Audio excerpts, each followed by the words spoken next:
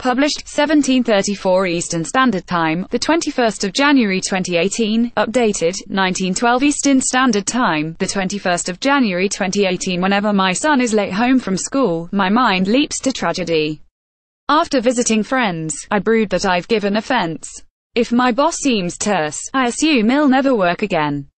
My anxiety is not dramatic, but it is pervasive. It nibbles at the edges of my life, reducing its joy and scope.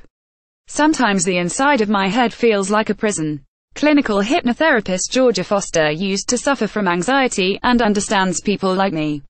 For more than 20 years, SHES helped clients with unquiet minds, and her new online program, the 3-Minute Anxiety Fix, is designed to free us from our restrictive thought patterns by retraining the brain. When you're in an anxious state, it can be overwhelming, Georgia tells me. Often, if something bad has happened, the brain thinks that something else bad will happen and gets over-prepared for the worst-case scenario. But once your bucket's full, it only takes one drip for it to spill over into anxiety. It's this cycle of worry that Georgia aims to help people out of. Anna Maxted pictured tried clinical hypnotherapist Georgia Foster's 3-Minute Anxiety Fix to regain control over her imagination. The program, which I access on Georgia's site through my iPhone, is ideally undertaken over a couple of weeks, and entails listening to 3 24-minute self-hypnosis recordings combined with daily breathing techniques to take brain and body from a nervous to a calm state. Determined to regain control over my fearful imagination, I lie on the sofa and listen to Georgia explain that anxiety can in fact be protective. It's natural for the body and brain to sound the alarm in a situation it believes is unsafe. But if this mechanism is on a hair trigger, if we become anxious over small things, it's unhelpful. Happily, we can teach ourselves to react differently. I'm skeptical and Georgia's soothing tones in my headphones don't work automatically. Change is positive, change is good, she whispers. Well, it can be, I think, but it isn't always. Often it's traumatic. Georgia says SHES focusing on how, in difficult times, we can train our brain to react calmly and logically, to access the prefrontal cortex, the area of deep thinking, rather than our panic station, the amygdala at the base of the brain, which produces the fight-or-flight hormones cortisol and adrenaline. As I listen, I'm struck by the idea of breathing out unhelpful thoughts and feelings before they take hold. A few days into the hypnotherapy course, I have an engagement. I'm a novelist, and have been invited to supper by a book club. I smile at the sight of 20 friendly people, and it's all delightful, until the host mentions my speech.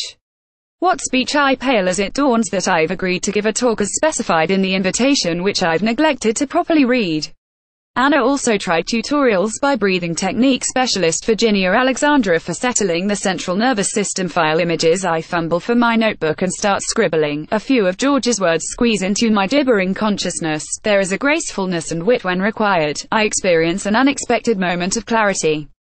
I shut the notebook, and decide not to refer to it. And as I rationally reflect, my heartbeat slows and I gain access to what Georgia calls the intuitive, calm, logical part of myself.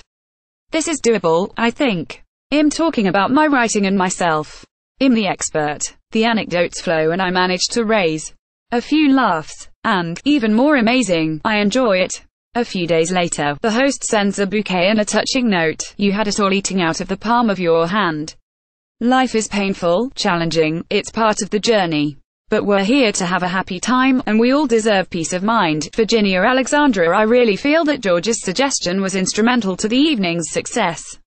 Buoyed, I move on to the tutorials, given by breathing technique specialist Virginia Alexandra. It becomes apparent that breathing exercises are exhausting. There are 6 patterns such as the humming bee breath below, but you can choose 2 and apply them to any situation, and you must practice for 3 minutes every morning.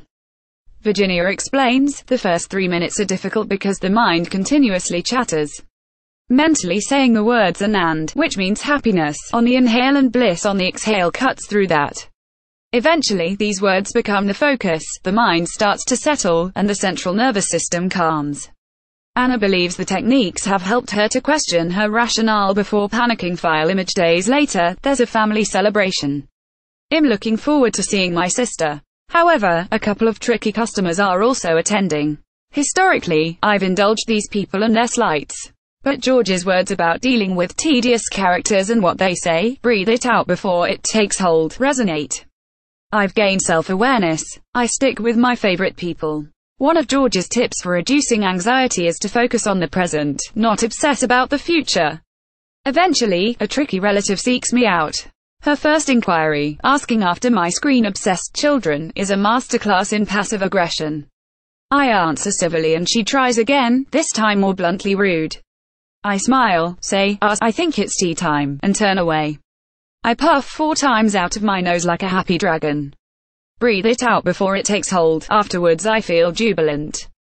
It's not that I've magically acquired a new blithe personality or a false veneer of serenity.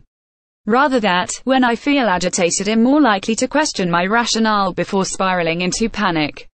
In modifying how I think and therefore respond to challenges, it minimizes anxiety, and I can already see that it has the capacity to foster balance and contentment. As Virginia says, life is painful, challenging, it's part of the journey. But we're here to have a happy time, and we all deserve peace of mind. The humming bee breath provides relief from anxiety, anger and tension, and is best practiced in the morning, on an empty stomach. Close your eyes and mentally focus on the brow, to help you concentrate. To further block outside noise, place your thumbs over your ears, your index and middle fingers over your eyes, your ring fingers under your nose, and your little fingers on your chin. At first your mind will chatter on, with distracting thoughts. That's fine. Inhale through the nose for a couple of seconds. The exhale is a much longer breath, up to 15 seconds, but do what you can, and as you breathe out, hum aloud like a bee and focus on that sound in your head. Persevere for at least 3 minutes, though continue for 11 minutes if you want a challenge. To help slow and quieten your thoughts, say an and on the inhale and bliss on the exhale. GeorgiaFoster.com